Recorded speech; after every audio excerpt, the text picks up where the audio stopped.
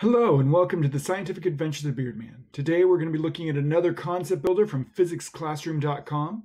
This is in the topic of work and energy, and the title is What's Up and Down with Kinetic Energy and Potential Energy. So we already learned that kinetic energy is the energy of motion and potential energy is energy that's stored. This particular concept builder is going to focus on gravitational potential energy. And so that kind of potential energy is determined by the position of an object in a gravitational field. So today we're going to look at the two equations for them, and therefore all we're going to have to be able to do in this concept builder is tell whether the kinetic energy is increasing, decreasing, remaining the same, and whether the potential energy is increasing, decreasing, or remaining the same. So we're not going to do any calculations, but we'll use the equations as our guide. So you can see down here we have the kinetic energy is 1/2 times the mass times the velocity squared. This means in order to figure out how much energy something has, that's going to depend on the mass of the object. And since this is in the numerator, the bigger the mass, the bigger the kinetic energy. And the velocity of the object, also in the numerator, it'll also be true that when the velocity gets bigger, the kinetic energy gets bigger. So that's what we're going to be looking for in the concept builder. We actually won't have any situations where the mass is getting bigger because we'll have an object like a ball that's doing something, and the ball is not going to change its mass in the middle of this scenario. So we're really looking at, is the speed changing? If the velocity is changing, then that means that the kinetic energy is changing in the same way. So if it's getting faster, more kinetic energy. If it's getting slower, less kinetic energy. Then we're going to have to use our equation for gravitational potential energy. We see that gravitational potential energy equals mgh, where m is the mass, g is the acceleration caused by gravity. Remember, that's 9.81 meters per second squared here on Earth, although you won't need that number in this concept builder. And then we have the height above a reference level. So we usually pick the reference level to be the ground, and then we measure how high the object is above the ground. In a sense, we're saying how much could it fall. So in this situation, we'd probably consider the reference frame the ocean, and the lady here is this far from the ocean. That would be the height. So if we were to draw that, we could say from here to here, this is the height. And of course, the mass is the mass of the object, in this case, the mass of the lady up here. And g, as long as we're on Earth, this appears to be on Earth, so it would be 9.81 meters per second squared. All right, let's get into a few sample problems here. So first scenario, a baseball is being thrown upward to knock a frisbee out of a tree. I hate it when my frisbee gets stuck in the tree, but it's nice if I have a baseball nearby because those almost never get stuck in the tree, so I can use it to try and knock the frisbee out. So what's happening is the ball is being thrown upward. Well, if it's being thrown upward, as something is moving upwards, if it's an inanimate, can't provide its own thrust kind of object like the baseball, on its way up, it's accelerating down because of gravity, which means that it will be slowing down. So the kinetic, if it's slowing down, the velocity is decreasing. That means the kinetic energy is decreasing. Okay? Because remember, kinetic energy equals 1/2 mv squared.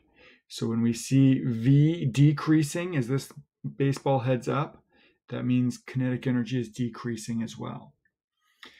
The potential energy, remember this is gravitational potential energy. That every problem I saw was related to gravitational potential energy.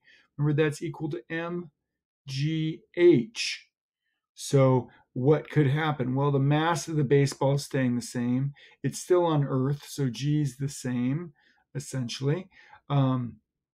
And so that means the height must be changing. Since we're getting a bigger height, and height is in the numerator, that means GPE will also be increasing. So for this problem, kinetic energy is decreasing, potential energy is increasing. Next problem, watermelon is dropped off a roof and falls to the ground. As it falls to the ground, it's getting faster and faster. That means the velocity is increasing, so the kinetic energy will increase as well. Then as it falls to the ground, the height is getting lower. It's getting closer and closer to the ground. It's less distance from the ground. That means that if the height is decreasing, the gravitational potential energy will also be decreasing. A helicopter is rising at a constant velocity through the air.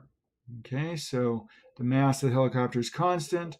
The velocity of the helicopter is constant. We see constant velocity. So if both of these are the same number, we're going to have to get the same number here. So that will be constant. PE, potential energy. The height is increasing. It's rising through the air. It's getting higher and higher above the ground, which is presumably our reference frame. And so therefore, the gravitational potential energy will also be increasing. Next, an archer has pulled back an arrow and just released it. The bow is currently pushing the arrow forward. Okay, so here we actually have, I should have marked this, elastic potential energy because the bow is bending.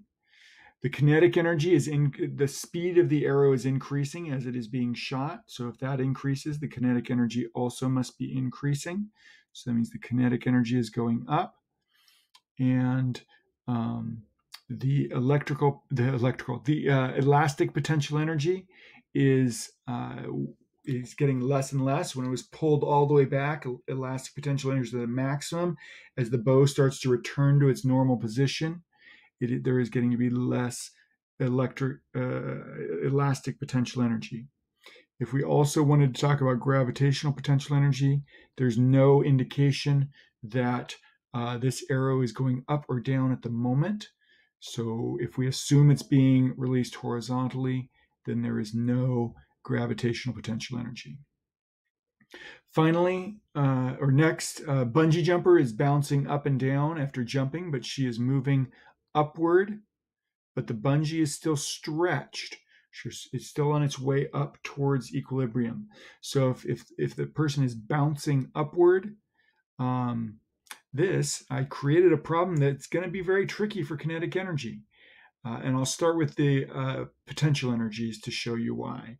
I didn't realize until just now. Well, this is a fun learning opportunity. So the elastic potential energy, when the bungee jumper, when she was at the very bottom, the bungee cord was stretched out the most. That would be the maximum elastic potential energy. And as it starts to return up, that elastic potential energy is decreasing because it's turning that into the speed of her moving upward. But as she moves up, her gravitational potential energy increases. Okay? So the gravitational potential energy increases because the height is increasing. She's moving up after hitting that low point where the bungee was fully stretched. And so she begins moving up, but that's increasing. If the height is increasing, that's increasing gravitational potential energy. Finally, we have to figure out what's going on with the kinetic energy. And because we don't know exactly where she is in her upward movement while it's still being stretched, we don't know what's happening to her. Once she gets to the point where it's not stretched anymore, clearly her kinetic energy is decreasing because the gravitational potential energy is increasing. But we don't know whether the gravity is pulling down harder on her or the elastic thing is pulling up harder on her at this particular instant. Therefore, we don't know.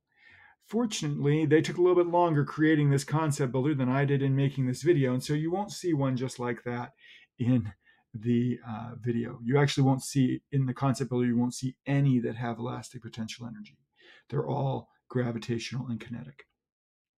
Our final example here is a car driving down a hill, applies the brakes and comes to a stop.